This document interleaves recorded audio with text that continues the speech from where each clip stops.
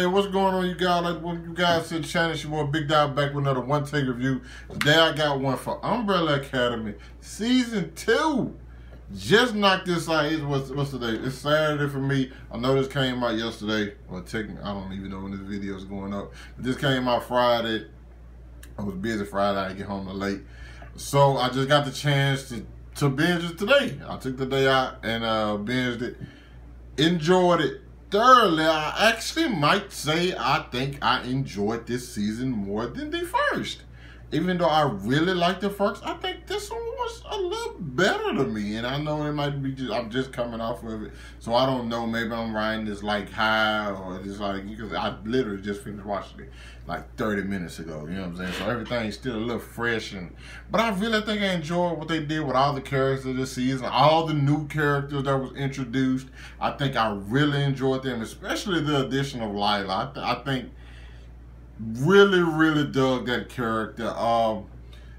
One thing, and I'll eventually get into spoilers, but I will let you guys know before I start talking spoilers about this season. But right now I'm just giving my best, like, it's an overall view, my overall review, yeah, my overall review of like the season just as a whole. Really like what they like. This has one of the, it uses music very well. Okay, the soundtrack in this season was great. I don't think it necessarily had this scene like the one in season 1 where, you know, everybody just, that scene where everybody just dancing out. Don't necessarily think they have that, but they do have one when they use a Backstreet Boys song, and I thought it was fantastic. Okay, it was perfect timing. I was just like, this is insane, but it's so good, and it's just wacky, and it's just crazy. Also, it like connected a lot of dots. Also opened the world up quite a bit. It did some things I was kind of hoping that they did, because like the very first episode of the show basically, well, not even, I'm not even talking about just of this season, but the very first episode of the show, first 5-10 minutes, like, let you know something. And I feel like they never actually played with that in season 1. Season 2, it gets into that, and so now I feel like season 3, if they do a season 4, is going to get even crazier, or a little wilder. And I think basically where this season ends off, and I think the ending is really great. It opens things up completely, and you have a kind of idea of where they're going, but you don't know necessarily. And I think that was one of the things I really enjoyed. Like I said, I enjoyed all the new characters this season. Pretty much, they all get transported back in time. This is basically a synopsis. Where all get transported back in time until like 1960 through like 1963 in Dallas, Texas, which is like right up the street from me, actually. Well, right up the street, meaning 4 hours away. But yeah, so it's like they transported to Dallas, and it is the 60s, so it's the South. So, you know what I'm saying?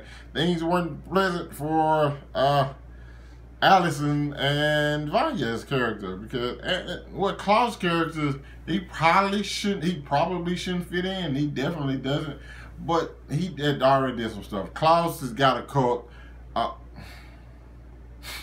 and I think everybody's seen that.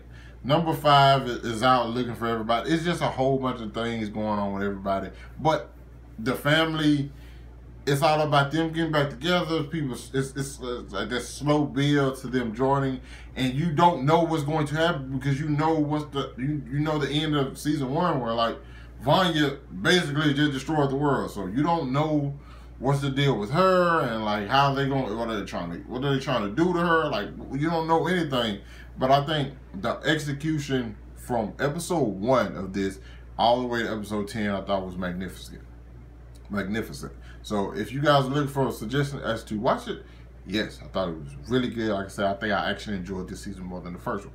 But now I'm going to get into spoiler territory. So if you have not seen the show, this is probably where you exit. I will not go into detail on every single thing that happened, but I'll just basically hit like a couple points I think that stuck out to me.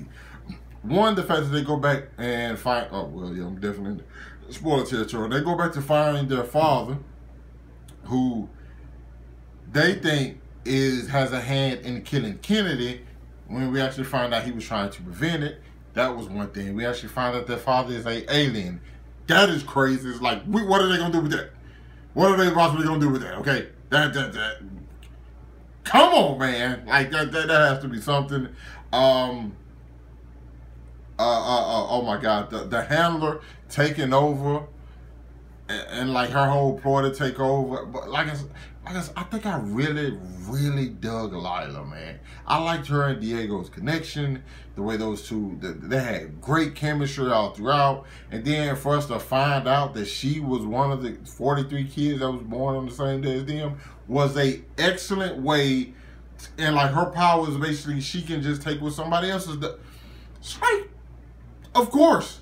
Because I was wondering when she fought number 5, you didn't know how she was getting away from. Like, maybe she's just like him. But I'm like, but I never thought that she was one of them. I thought she maybe just stole a little bit of it. And technically she does, but like it's just so much. The stuff with Klaus and the cult, I thought that was funny. But I think the more interesting part was the stuff that was happening with Ben, which was really good. The fact that he got in Klaus's body and like Klaus was trying to go save that. Like, all of that was great. Allison, black lady, in the 60s, not the best time for us. And when has it ever been the best time for us? But nonetheless, she is back there and she's married. How did that affect Luther? He's working for some mafia guy. And he gets sad when he realizes she's married. And like the guy she's married to, wondering how the hell she does what she does. She convinced the cop. She made the guy pour like the racism stuff is like, okay, I'm seeing it a lot in a lot of these shows that I've been watching. Like you see it here, and you see it in, you saw it in Watchmen, which was great. I think it's being executed perfectly. You know what I'm saying? It's just like, damn, like, whew. You know what I'm saying? Sometimes you just be like, okay. But granted, I think I enjoy it because like other people actually get to see like, yeah, okay, this is what it's like. You think it's that much different now? I'm sorry, you're a fool. People just think it's bold, or they're bold in different ways now. Vanya. Now listen, there's one thing about the whole Vanya storyline. While I did enjoy it, I think that's the one that didn't just quite land for me. Because I think they was exploring her sexuality, which is cool. I'm like, that whole part's cool. I didn't quite understand the storyline with the kid. Like what? Maybe that's gonna be more next season, but I didn't quite get that. You know what I'm saying? That didn't land for me. Also, if I'm being honest, if I'm just keeping it 100% real, these are just my personal opinion. The husband Carl had every right to be mad because technically he saw his wife cheating on him. Like he left her going out and like he went out to a bar and lied like he was working. Okay, that's messed up. He saw her cheating on him and she was planning to run away with another person, and like I don't respect the cheating stuff. That's never been like my thing. So I was kind of like thrown off by that. Even when they got into the argument where he was trying to leave with Harlan, and she had the gun pointed on, he was like, "Yo, I stayed with you." Granted, that was kind of like a weird way to say it. Like I stayed with you, even though something's wrong with like I feel like something wrong with your kid. That was like a terrible way to put it. But like, it was like, "Yo, I worked. I got provided. I excelled for you." So like, for you to go do that to me, like that was messed up. So I'm kind of like, I ain't gonna say I side with Carl, but I kind of understand where he's coming from. Like that kind of was messed up. You know what I'm saying? Sister just, I don't know. I'm just not a big fan of that.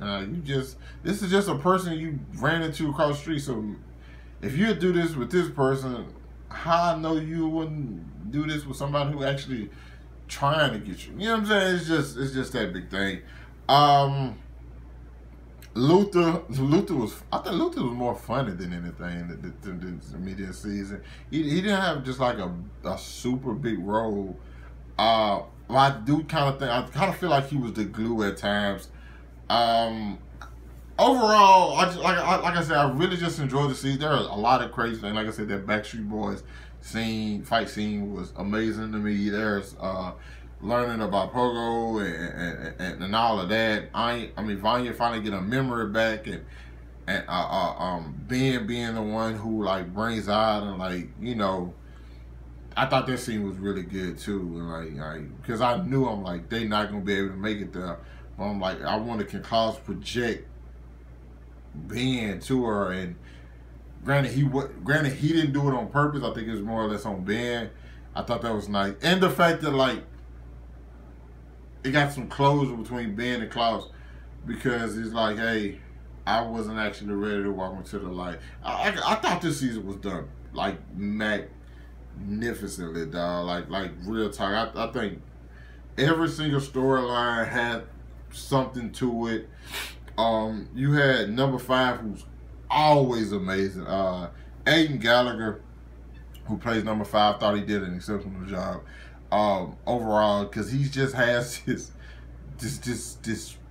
weirdness, yet assassin mentality. Like it's all funny yet serious.